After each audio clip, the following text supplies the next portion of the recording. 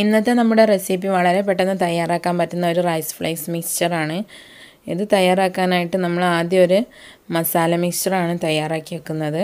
അതിനായിട്ട് ഞാനൊരു 2.5 table spoon പൊടിച്ച പഞ്ചസാര, 1 ടീസ്പൂൺ മുളക് പൊടി, 1/2 ടീസ്പൂൺ മഞ്ഞൾപ്പൊടി,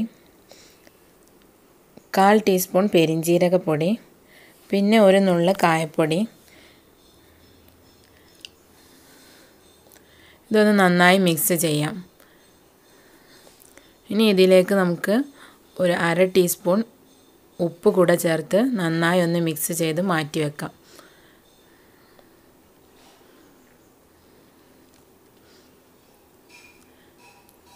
നമ്മൾ ഉണ്ടാക്കുന്ന മിക്സ്ചറിലേക്ക് ചേർക്കാനുള്ള മസാലക്കൂട്ടാണിത്. ഇനി ഇത് ഇവിടെ നിൽക്കട്ടെ. നമുക്കിനി മിക്സ്ചർ ഉണ്ടാക്കാൻ വേണ്ട സാധനങ്ങൾ: 2 കപ്പ് റൈസ് ഫ്ലേക്സ്, 1/2 കപ്പ് നിലക്കടല, 1/4 കപ്പ് പൊട്ടുകടല, പിന്നെ കുറച്ച് വറ്റൽമുളകും കറിവേപ്പിലയും, പിന്നെ ഫ്രൈ ചെയ്യാൻ ഒരു 2 ടേബിൾ സ്പൂൺ ഓയിലും. അപ്പോൾ ഞാനൊരു കടായി അടുപ്പത്ത് വെച്ച് ചൂടാക്കിയിട്ടുണ്ട്. ഇനി ഇതിലേക്ക് ഒരു 2 ടേബിൾ സ്പൂൺ ഓയിൽ ഒഴിച്ച് കൊടുക്കുക. നിങ്ങൾക്ക് വെളിച്ചെണ്ണ ഏത് ഓയിലാണോ താല്പര്യമുള്ളത് അത് ഒഴിച്ച് കൊടുക്കുക. ഇനി ഇതിലേക്ക് നമ്മൾ എടുത്ത് വെച്ചിട്ടുള്ള വറ്റൽമുളക് ഇട്ടൊന്ന് മൂപ്പിച്ചെടുക്കാം. ഇനി ഇതിലേക്ക് നമ്മൾ കഴുകി വെച്ചിട്ടുള്ള കറിവേപ്പില കൂടെ ഇട്ട് കൊടുക്കാം. ഇതൊന്ന് ഫ്രൈ ആയിട്ട് വന്നാൽ നമുക്കൊന്ന് കോരി മാറ്റാം.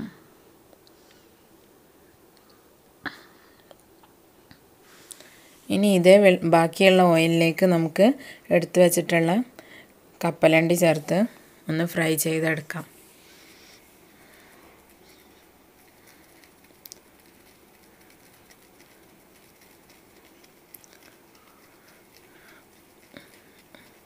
ഒരുപാട് ഫ്രൈ ആകുന്നത് വരെ ഫ്രൈ ചെയ്യൊന്നും വേണ്ട, ജസ്റ്റ് ഒന്ന് ഫ്രൈ ആയാൽ മതി. അതിലേക്ക് ഇനി നമ്മൾ എടുത്ത് വെച്ചിട്ടുള്ള റൈസ് ഫ്ലേക്സ് ചേർക്കാം. കപ്പലണ്ടി കംപ്ലീറ്റ് ആയിട്ട് ഫ്രൈ ആയി വരുന്നത് വരെ ഫ്രൈ ചെയ്യേണ്ട ആവശ്യമില്ല. ബാക്കി കൂടെ നമ്മൾ റൈസ് ഫ്ലേക്സൊക്കെ ഫ്രൈ ചെയ്യുന്ന സമയം കൊണ്ട് ബാക്കി ഫ്രൈ ആയിട്ട് വന്നോളും. ഇതൊന്ന് നന്നായി ഒന്ന് മിക്സ് ചെയ്ത് റൈസ് ഫ്ലേക്സ് ഒന്ന് ഫ്രൈ ആക്കി എടുക്കാം. ജസ്റ്റ് ഒന്ന് ക്രിസ്പി ആയിട്ട് വന്നാൽ മതി. നിങ്ങൾക്ക് ഏത് റൈസ് ഫ്ലേക്സ് വേണമെങ്കിലും എടുക്കാം. ഞാൻ എൻ്റെ കയ്യിൽ വൈറ്റ് ആയിരുന്നുള്ളത്, അതുകൊണ്ട് അത് എടുത്തതേ ഉള്ളൂ. നമ്മളൊന്ന് കൈ കൊണ്ട് പിടിച്ചു കഴിഞ്ഞാൽ ഒന്ന് പൊട്ടുന്ന അത്രയാണ് ആവേണ്ടത്. ഇനി ഇതിലേക്ക് നമ്മൾ നേരത്തെ എടുത്ത് വെച്ചിട്ടുള്ള പൊട്ടുകടല ചേർത്ത് കൊടുക്കാം.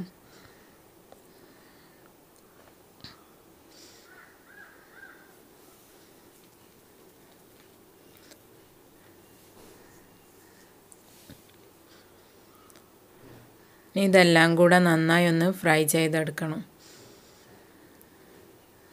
വളരെ വേഗം തന്നെ ഫ്രൈ ആയിട്ട് വരും. പിന്നെ ഫ്ലെയിം എപ്പോഴും മീഡിയമാണ് വെക്കേണ്ടത്. ഫ്ലെയിം കൂടിക്കഴിഞ്ഞാൽ ഇത് പെട്ടെന്ന് തന്നെ കരിഞ്ഞു പോവും.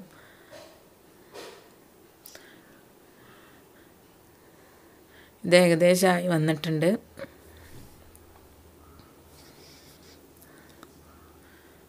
നല്ല ക്രിസ്പി ആയിട്ട് വന്നിട്ടുണ്ട്. ഇനി ഇതിലേക്ക് നമുക്ക് നേരത്തെ നമ്മൾ ഫ്രൈ ചെയ്ത് മാറ്റി വെച്ചിട്ടുള്ള കറിവേപ്പിലയും മുളകും ചേർത്ത് കൊടുക്കാം. ഒന്ന് മിക്സ് ചെയ്തെടുക്കാം. അതിനുശേഷം ഫ്ലെയിം ഓഫ് ചെയ്യാം.